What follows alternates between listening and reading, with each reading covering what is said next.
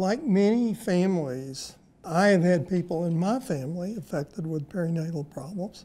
My grandmother, I'm told, was a 6-month baby, kept warm in the oven, lived to 102.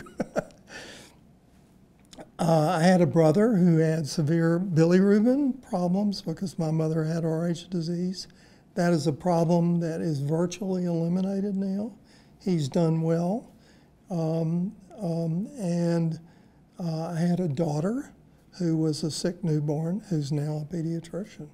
We've all been lucky, but I would like to help people who haven't been so lucky.